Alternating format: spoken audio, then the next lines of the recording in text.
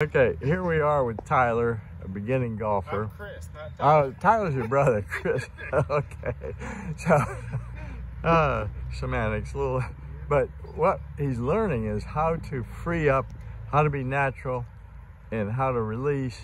And he's setting it 8 inches back of the ball position.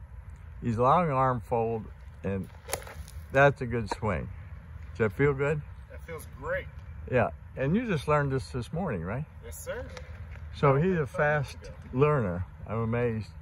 And a perfect student because he has never played before. He didn't play high school sports, baseball or anything. So, but he's strong as a horse and very fluid. And so we want to keep that fluidity and make it natural, easy.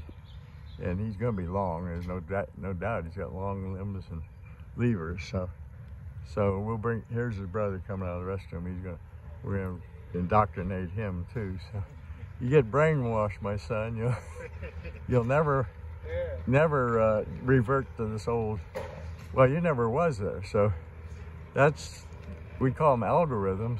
These habits we're installing, right? Just a pure slate here. So it's really fun, isn't it? It's a lot of fun. I'm enjoying it. Well, I'm enjoying helping you, seeing you develop it, because you're taking this right in and using it immediately. So good stuff, Chris, and the best is yet to come, right? It'll be there.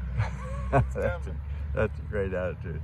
I appreciate, and I hope my other students can learn and follow your lead.